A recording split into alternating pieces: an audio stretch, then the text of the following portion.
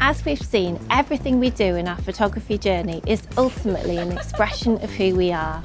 Our personality and preferences seep into every aesthetic choice we make, and so it's really nice for our Instagram galleries to also reflect some of our life, family, and ourselves. In this lesson, we will explore using Instagram as a visual diary and how you can elevate your captures from being simple snapshots to something special and in keeping with your aesthetic.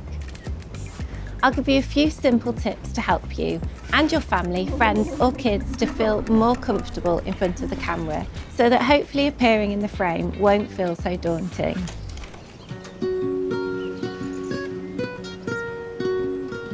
I started taking photos of myself about 7 or 8 years ago, and it actually came about kind of accidentally. I was offered a paid photo shoot for a clothing brand and I wasn't going to turn down the opportunity to work with them. They sent me and the kids some clothes and we drove an hour and a half to London very early one Sunday morning and took photos against a beautiful tiled wall that sadly no longer exists. I'd researched how to take pictures with a tripod and I forced myself to set aside all my cringe and I just got on and did it. Those were actually the first photos that I took that kind of went viral on Instagram, and the result was that I kept being offered work where I needed to be in the frame too. I'm not telling you this because I think you need to aim to go viral, but because I look back now and my kids are literally double the size, and I'm really glad that I took those photos. There'd been very few pictures taken of me by anyone for years until this point, but now I look back gratefully at the photos I've taken with me in too, and I'm glad I've got this record of my life. So stepping into the frame may not come naturally to you, but I'd encourage you to try it. Not only for that record, but also you will learn so much about what works and what doesn't by taking your own photo. You might take 50 and only like 1 or 2, but like with everything we've done, ask yourself what works and what doesn't, and what you do differently next time.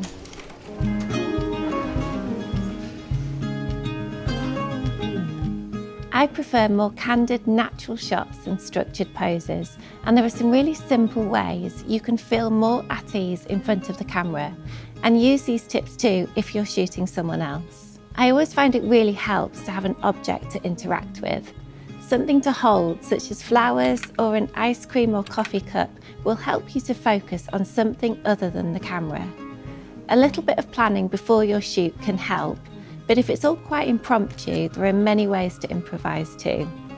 Even if it's a flower growing nearby, or a bag to hold, or just a stick to play with, but that's maybe one for the kids.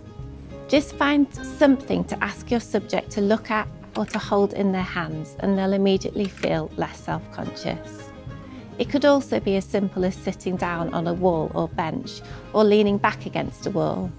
Having somewhere to put your hands is so much easier than just standing in the middle of a space with nothing to do.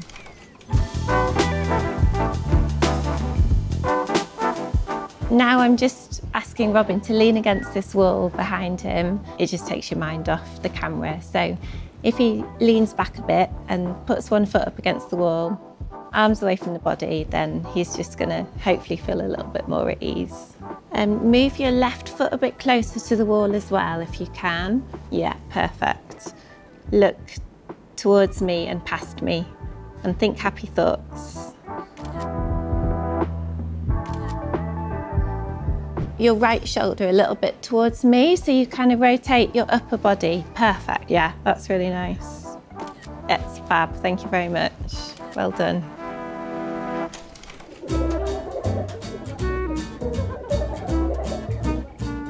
It also helps people not to be alone in the frame. I'd rather photograph myself with the kids in the frame too, and they are generally better together than they are alone. If you're shooting a couple, ask them to forget you're there and just wait for those natural interactions. However fleeting, people will sooner or later relax together. And if you're ready, you'll capture some lovely natural smiles and warmth between them.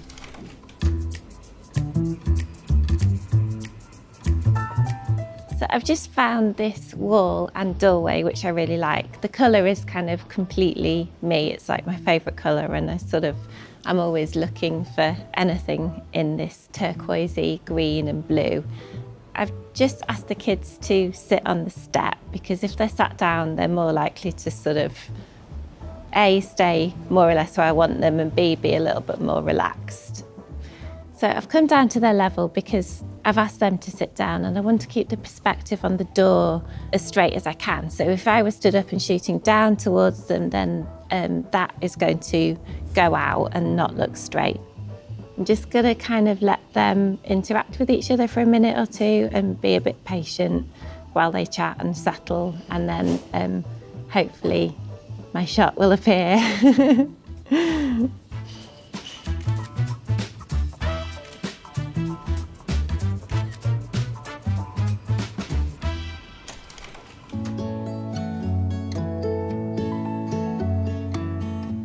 Once your subjects have started to relax, you can subtly direct them into better positions.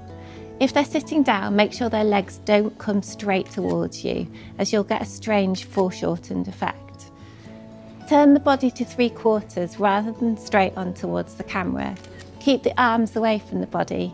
Hands on hips or into the top of the pockets will help to flatter you or your subject. You can also then think about moving around a little or ask your model to do so. For example, a hand to the hair, look away or raise or lower the chin slightly. Try some slight variations in the poses and see what works best. Movement looks great on camera, so if you or your subject are feeling brave, go for it. Jump, twirl, run, try using fabrics and convey that sense of motion. Remember to consider how you or your subject form part of the composition as a whole. So don't neglect your background. You may be able to move yourself slightly to improve the composition or crop a distraction out of the background. The key is to always keep it easy going, pressure free, and if it's not working out, then just stop and try another time.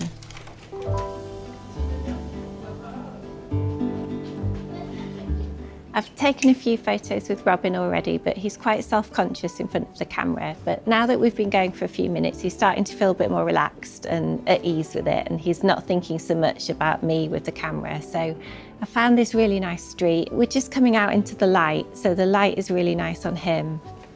Rather than standing still in the middle of the street where he's going to feel awkward again, I'm going to ask Robin to just walk down the road towards me, and that bit of movement is hopefully going to help him feel more relaxed and everything to look a bit more natural and candid. Okay, you can just start walking towards me, Robin. Perfect. So let's go back again. And this time just put one hand up to the top of your pocket. Yeah, walking along like that.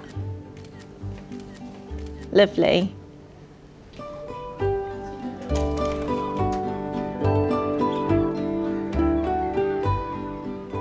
As you implement these tips and start capturing those special moments with the people around you, remember, the more at ease your subject feels, the more authentic your photos will be.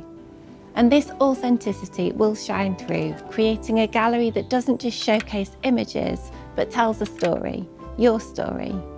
So go out there, capture those moments and create a gallery full of life's precious memories. This video was a free preview of the Instagram Academy course. In this course, we'll delve deep into everything you need to know about mastering Instagram. Whether you're just starting out on the platform or looking to elevate your game, you'll be equipped with the tools and knowledge to make your content truly stand out. I will guide you through building a compelling profile, crafting engaging captions, and of course, showcasing your unique style to attract your ideal audience. If you're keen to elevate your presence on Instagram and truly shine, please explore the full version of my Instagram Academy course. You'll find the link in the description right next to this video. Click on that link and I will see you inside the Instagram Academy.